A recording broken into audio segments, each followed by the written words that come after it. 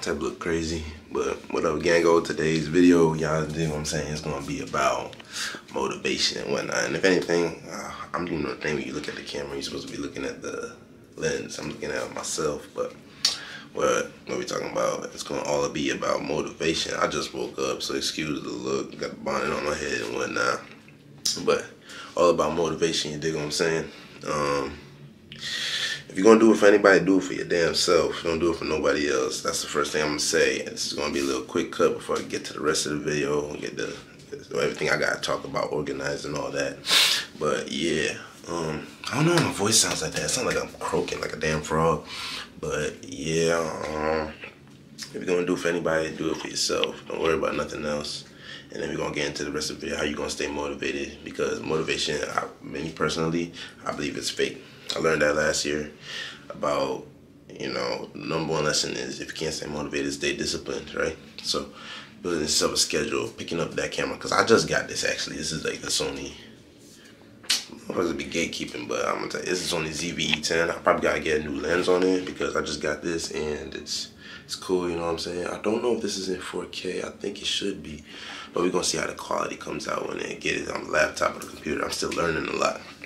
But if you can't stay motivated, stay consistent, stay determined. Because I stopped going off of motivation a long time ago. I used to be watching videos on top of videos on how to stay motivated, on how to and things that would just motivate me and make me want to get up, you know what I'm saying? And take on the world in the day. But that's not realistic, right? Not everybody got that kind of look.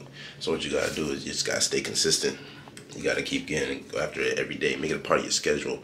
Every day you wake up, that's consistent. When you go take a shower 1-2 times a day, I don't know what y'all be on, but real Jamaican, they're gonna say 2 times a day. I don't know if that sounded right, but I'm trying to say. Anyway, yeah, staying consistent, staying motivated, you know. Forget motivation. Stay consistent. Build a schedule. Wake up every day saying, all right, this is another day where I challenge my dreams. But we're gonna get into the rest of the video. Back at it again. Had a change of scenery. This is probably a few days later. Probably gonna get this video out by next week, but I want to continue on the topic of talking about the clothing brands for real. I don't know. I can't speak to the damn camera. This shit is so exciting, but yeah, bro. New camera, big investments. You know what I'm saying? I don't gotta use the phone no more. You see that? Yeah, boys. I don't gotta use the phone. Ooh, they kind of got that. What they say? If you're looking for a camera, it's ZV-E10, by the way. I ain't using it for no photography yet, but this is for video purposes. I'm gonna try to get content with it. Start the YouTube channel, get it going. You know what I'm saying? Cause yeah, but to continue what I was saying earlier in the first part of the video, talking about motivation, how to stay motivated, how to stay determined, because that is something actually I'm still working on it. I'm still struggling with it. You know, like just keeping on track. Good Fiasco Milano on me. First streetwear brand I ever shopped with for real. This is like last year. They had the full zips. I don't know how they doing now, but if y'all want to check that out, so you get a calm little hoodie. But yeah, I gotta stop talking on myself too. I look in the camera. But what we're gonna talk about? Let's talk about it. Let's crack this down. The first thing I want to talk about when operating in the clothing brand space or entrepreneurship in general is just really having a passion for it, right? So I think when I first started, this isn't like my first rodeo. You know, I've been trying this stuff for like years now, and I haven't found my thing yet, but I found little successes that keep me going over time. Because the first thing I ever tried was investing in cryptocurrencies. No, not cryptocurrencies. Sorry, Forex, right? Little story for y'all. I was in high school, took a little economics class. That was my first introduction to the financial world, and I ended up studying finance and economics since college. And so that was my first little exposure of how you can make money outside of ways of getting a job. Because, you know, growing up, you know, especially for being us, you only hear about being like a superstar, being a basketball player, being a athlete, being a movie star, rapper, those kind of things. You know, nobody really connects with us on a business level. I see, you know, you look at where the money is, you look at where businesses are. It's not really, you know, black owned, but it's all about getting started somewhere, right? because then you can move on to being a serial entrepreneur. And that's what I hope to do, because I want to have multiple streams of income. Like, I know you guys watch people, like if you watching this channel right now, you definitely know like some people who have different businesses across a wide spectrum, whether it's owning like cars, rental companies, drop shipping, all different kinds of e-commerce. What I'm trying to do is brand building, personal brand. I want to start drop shipping, and then clothing brand. That's what I want to focus on. But later down the line, you know, I want to get into car rentals. I want to do real estate. I want to like own, and that's the dream, right? That's the dream. That's why we all here. We dream big, boys. We dream big, yeah, boys. So I just want to say the first thing I'll talk about is finding a passion for whatever it is you're doing, right? Because let's see, one of the first things I found success in was theme pages, right? I think I made a cool 3 to 5K by now off of Instagram theme pages, but they not easy to grow as they used to be, because many things are saturated. Like if you look on, let's see, I'm gonna go take a screenshot, I'll probably put it up here for y'all. If you look at the Shade Room, right, they have about 28.9 million followers. Do you know how much value that is if you could promote to 28.9 million people? And let's say not all of them are even active, right? Let's say like 10 million of them are active. That's still a lot of people, right? And I think they charge about like 3 bands to get promo on their page. And imagine what you could do with that kind of money just for posting a picture, right? And like that's why I think, like, you know, there's some easy ways to make bread if you do it right? If things start selling themselves over time, but the hard part is getting started. So I started theme pages, you know. I'm not ready to exactly expose which, because it's getting a little saturated, which gets a little hard, but I could put y'all on to like follow the Shade Room, post news, post reports. People will come to you for promotions and things like that. And not just that, you can also use that influence to affect others. You can start brands off of that. Like I've started a brand off of it, and it got a little bit of commotion, but not too much, because I'm, again, not the most successful, but I have a little bit of results, so I feel confident in what I'm talking about. Let me just check this camera. It doesn't even like tell you how long you've been recording for. Oh, I'm on 5 minutes already? Goddamn. Anywho. Yeah, so having a passion. The first theme page I thought started with was like motivation, but like there were so many out there at that point. Right, I was in a group chat. Some people took off, grew their pages to like 500K. Mine didn't get past 4,000 people, but that's still 4,000 people, right? So I wasn't even passionate about it. After the time, it kind of grew on me, and I was like, you know, I don't really want to do this for like the next 2 years. Like, so you think about something that you're going to stick with for a long time, first and foremost, right? Because if you're not going to stick with it, if you're going to get bored with it, it's not going to be worth your time. So me personally, I felt like this was like earlier last year, I'd said, yeah, I'm just going to focus on one page, because per man who chases too many rabbits catches none, right? So I've zoned in on e-commerce, and I still run a theme page, but I don't think of it as me running a theme page. I just do it for fun, because it's something I enjoy, something I enjoy looking at. I've met a lot of people through it. Like, I'm in group chats with some of your favorite influencers probably. I don't know them on a personal basis where I could reach out to them, but I know people through the internet who could probably reach out to them for me. You know what I'm saying? So think about it like that. What connections can I even make from this business as well? Because your network is your net worth, right? So whatever it is you're putting out into the world, make sure it's coming back to you, and make sure you don't burn bridges as you go, and you're just trying to build as many connections as you can. Because, you know, I have a lot of friends that, you know, they don't really see the value in extending bridges towards other people. You know, they see like, you know, mistakes you've done or things like that. But I never really saw like the good part of that, because it's like you could use this for whatever reason down the line. You can use this person. It's not even just using people, but like having those people in your corner just might be able to help you, and you never know why you might need help. So like, if you could get help from somewhere, why not take it? Does that make any sense to drop those bridges? I don't think so, but to each their own. To each their own. And so yeah, having a passion for it definitely helps. It keeps you driven, it keeps you motivated, and it keeps you going, basically. Because after a while, you can't live off motivation, you know what I'm saying?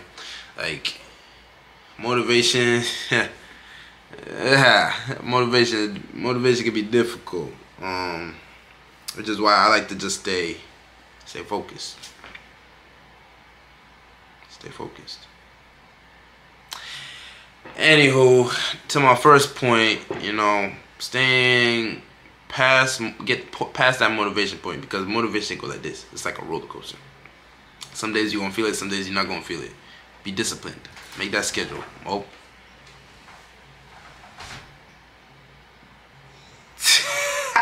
My little cousin just came out. Yeah, but make that schedule. Stick to it and see how it goes. You're gonna see growth over time. Like, it might not even come in ways that you want it to. Like me personally, my growth hasn't even set in yet where I want it to be. But when you take a second and you look back at it, like, do I know stuff that I didn't know yesterday? And I've discovered that the answer is yes most of the time. And that's what I'm gonna have to be happy with for now. But yeah, that's to my first point. Be passionate about it. Find that piece that takes you past motivation and takes you towards discipline, and be dedicated to something. You have to be obsessed with it. If you want to be good at something, you have to be obsessed with it. Me personally, I was a Division I soccer player, Division I athlete, and while that doesn't really mean much to my dad, I guess, because, like, you know, he's like an old Jamaican man, and it's like, alright, you play ball, but that's it, whatever. So I know to a lot of Americans, you know, when they hear Division I, they're like, oh wow, you made D1? Oh, that's crazy. So, you know, you have to look at your blessings in life, right? Because to me, that's all I ever wanted growing up. Like, I started playing late. I started like age 9, 10, 11. Like, I was playing rec. And many, you know, the guys who I played with started when they were like 3 to 8 years old. And I'm just yapping at this point, but it's kind of fun. It's kind of fun.